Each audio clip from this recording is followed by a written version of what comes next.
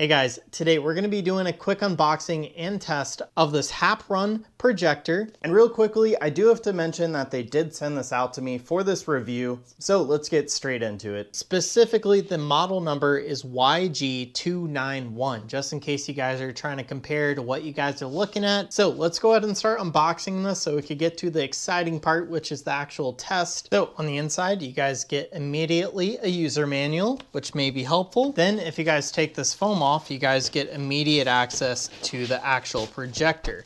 And now you guys are gonna get to see just how small this thing is. So I mean, I can literally fit it in the palm of my hand. So that is really cool. On the back here, we have the power in, then we have what I assume like the sensor for the remote, then headphone in or audio jack in. We have one HDMI in, two USBs, and a power button right there. And then that's about it. Everything else is going to be controlled via the remote. You guys do get a little mounting point right there. Let's go ahead and see what else is in the box. So we have our power cable. We get an extra HDMI cable, the remote, and it looks like that's basically it. So let's go ahead and get this plugged in, and then I'll get back to you guys in just one moment whenever I have it shining on that wall back there. All right, so we just got it all hooked up, and I'm really impressed with the high definition quality of this projector. Basically, on the remote, may be harder to see without the light, but we need it fairly dark so that you guys could see the screen.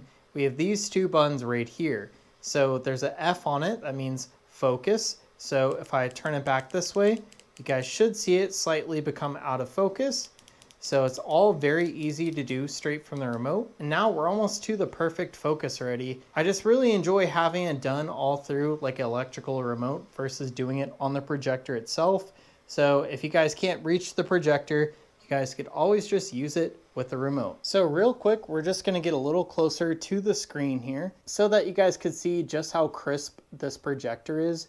Right now, I am projecting onto just my wall, so it's not perfectly smooth, but even still, it's very difficult to see any individual pixels, and it's also fairly bright. Even in my room with all my RGB lights going, I could still very clearly see the screen. And right now, I have a Roku hooked up, so basically, I just use the USB port on the projector to power the Roku, and then a very short HDMI cable. So this thing can power your Roku, and then you guys could just switch to the HDMI port to get the Roku screen. Also, if you guys are interested in using a portable speaker, they make it very easy. So this little projector here has Bluetooth, so you could pair to the speaker to get better sound quality. But the projector already has built-in speakers, 3-watt speakers. But if that's not enough for you, you guys could always connect it to a Bluetooth device closer to you. So basically to do that, you're gonna press this button right here,